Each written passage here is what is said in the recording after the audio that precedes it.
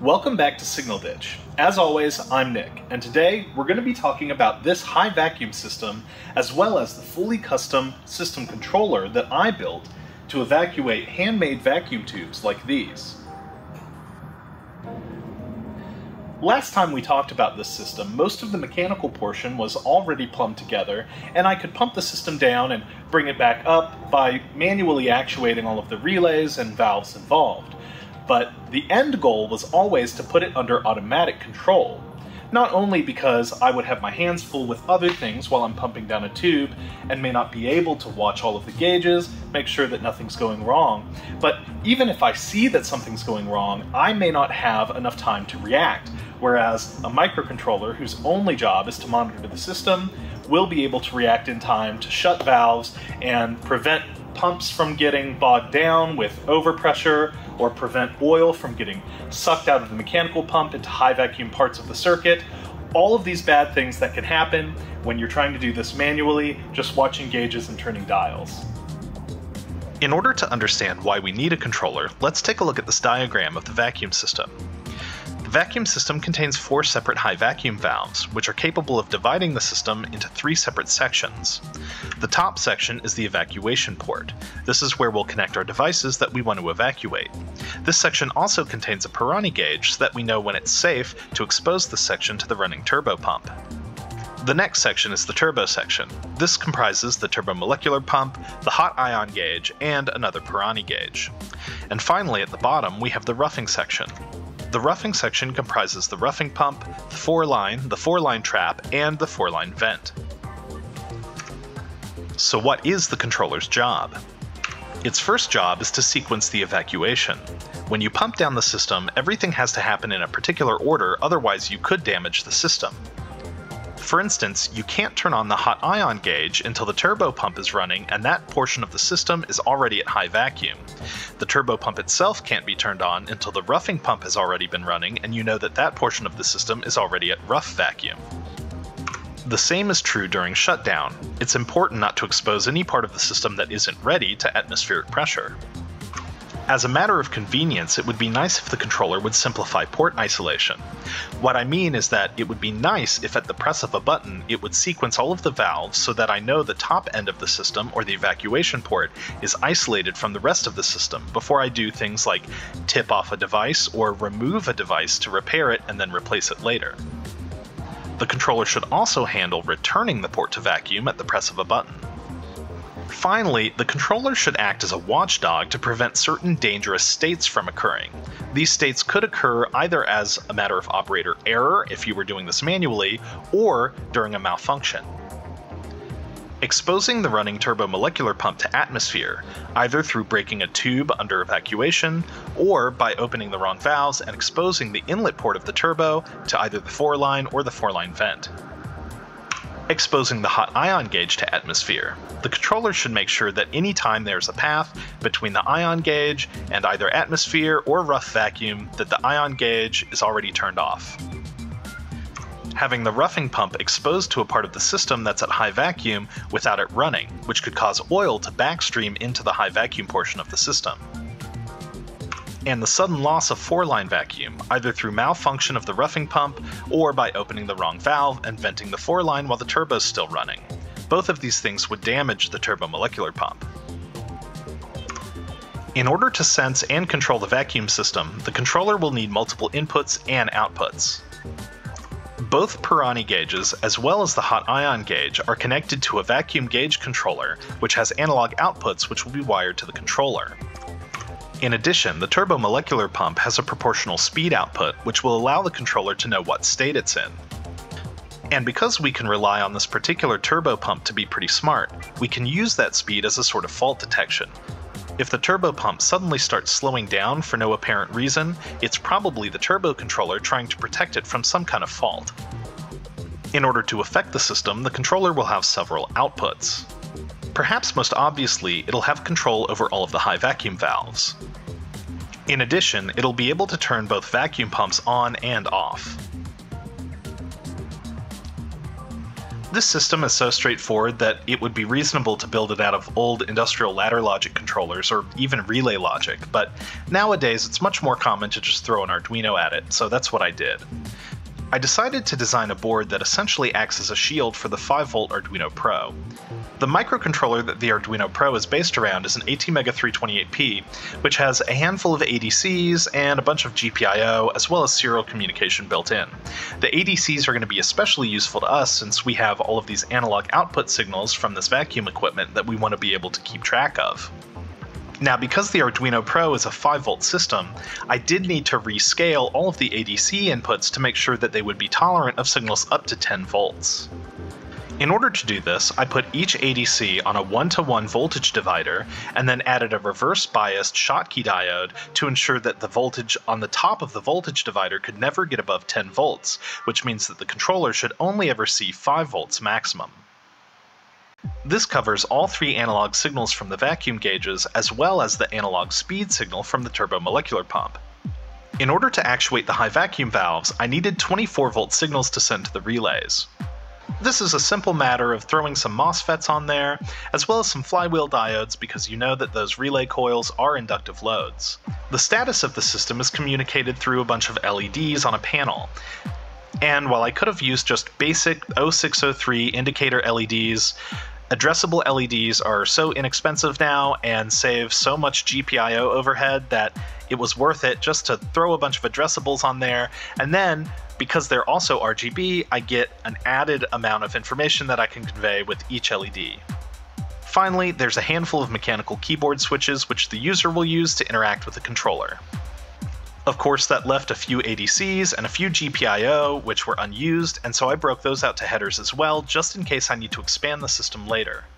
So I went ahead and ordered the boards from JLC PCB, and they got to me in about a week. The first thing I did was to make sure that all of my measurements were correct and that they were actually going to fit into the 19-inch equipment rack. Then I soldered all the parts in place, I hand soldered all of these APA 102s, and then I added the mechanical key switches and these little square keycaps that I think gives the whole controller a very industrial vibe that I'm really into. And then of course I had to wire everything into the controller, including both of the pump relays as well as these pneumatic relays which control all of the high vacuum valves. All of the wiring goes straight up to the underside of the workbench where it's held in place with cable clamps, and then it makes its way across the bottom of the workbench, up through a desk grommet, and to the back of the equipment rack. Here we can get a nice close look at the awful wiring into the back of the controller, which I intend to fix one day and add some insulation, but before we can do that, there is one small problem that I need to solve.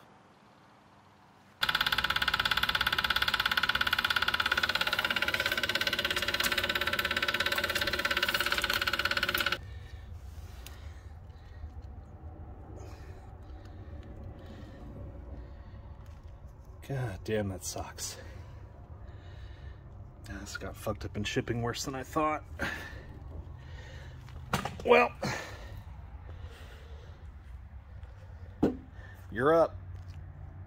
Luckily on Facebook Marketplace, I found a guy like an hour away who had an identical pump. And as long as I was messing with the 4-line, I decided I'd go ahead and add a 4-line trap to the system. No, I didn't pay Edwards insane pricing for this part. I bought it used for like a fraction of the cost on eBay, and then just recharged it with some cheap activated aluminum media that I also bought on eBay. I also decided to go ahead and add an oil mist eliminator to the output of the roughing pump because I was tired of cleaning up all of the oil mist that had accumulated on everything underneath the workbench. But I could still smell oil when the pump ran, so I decided for the sake of my own health to go ahead and stack that up with a DIY activated carbon filter, which I made out of these little sintered filter discs that I found on McMaster, as well as some PVC pipe from the hardware store.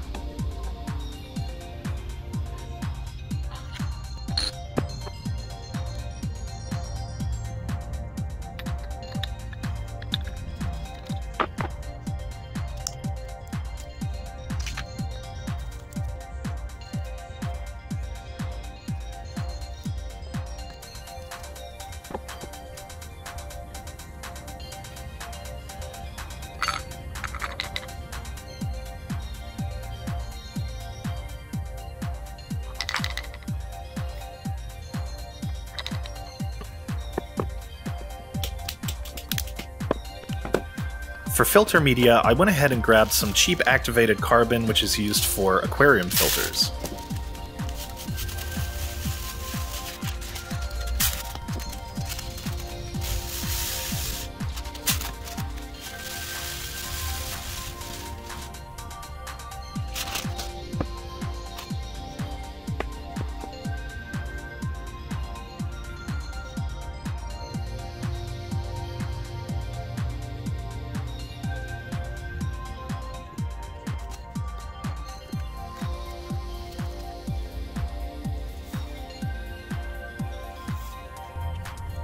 Then I was able to connect the output of my oil mist eliminator to the input of my DIY filter.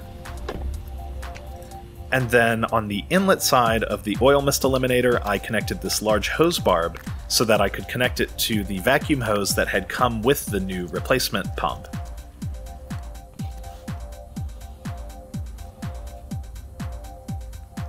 This hose was originally the high vacuum inlet hose, and I swapped it over to the outlet.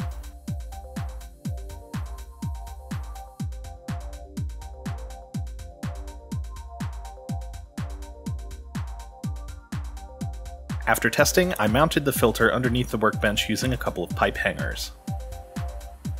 And speaking of mounting things, I changed the mounting on the turbomolecular pump because I was a little bit paranoid about a leak developing in that huge flange. I didn't like the way that these clamps sat when I tried to put the entire clamp underneath the mounting plate, so I just got rid of half the clamp and pretended that the mounting plate was actually an ISO-F mounting flange, and that worked great, just bolting it directly up to the flange and letting the mounting plate compress the O-ring. I rearranged the top end of the system and added a pipe hanger so that there was a little bit more mechanical rigidity and less torque could be put on that flange connection. After that was all sorted, I got out my Dymo label maker and I put labels on everything.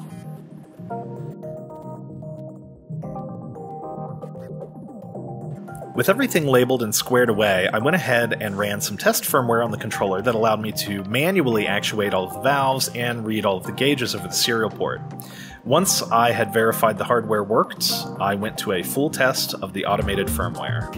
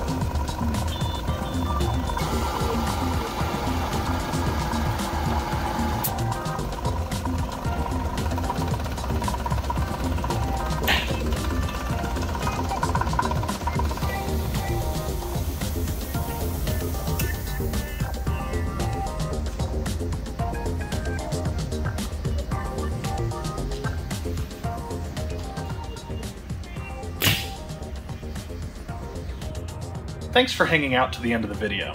I know it's been a while since I've published anything, and a big part of that is that I was extremely busy doing fulfillment for a crowd supply campaign that I launched last year. The fulfillment is finally done and people are receiving their hardware, so now that I have that behind me, I can get back to business working on my vacuum tube stuff. Also, I just haven't had a lot of money to spend on this project, which is where the Patreon has really come in clutch. The patrons and I basically went halvesies on the replacement mechanical pump, which ended up being crucial to getting this project finished when I realized that the old one had sprung a leak. They've also helped me purchase consumables like glass tubing and tungsten wire and gas for the torch. They've even foot most of the development bill for the lathe, which is what I hope to tell you about in the next video. If you'd like to pitch in to help make these videos possible, you can go to patreon.com/integratedtherm, where for any amount of money per month, you can see these videos at least 24 hours ahead of time. It's also a great place to get in touch with me to ask questions about anything that you've seen in my videos. I also post occasional updates, behind-the-scenes things, photos, things that don't really make sense to post on YouTube. For $10 a month, you get all of that, plus your name appears at the end of every YouTube video, just like the names that you're seeing on screen right now. Well, that's all I've got for you today, but I'm going to go get busy on the next video, where we're going to talk about the glass lathe project, and maybe even put together a little vacuum triode.